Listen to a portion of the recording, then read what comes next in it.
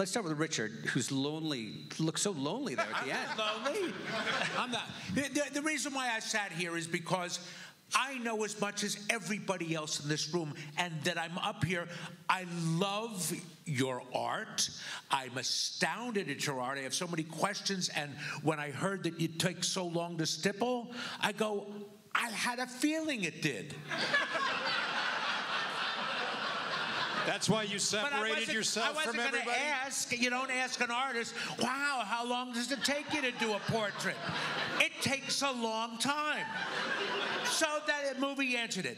I also happen to love what you draw, as I have a feeling everybody else in this room does. So that I'm up here is because I've been on TV. There's no reason for me to be up here.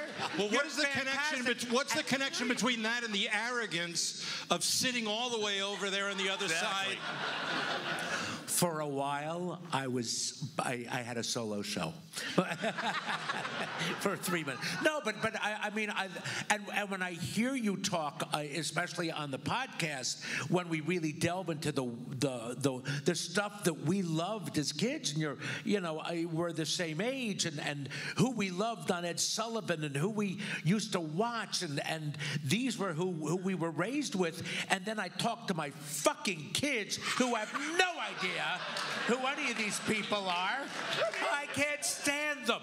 I just want to say, and you're we have a simpatico with what you love and what I love, and so I just love looking at this stuff. So that's why.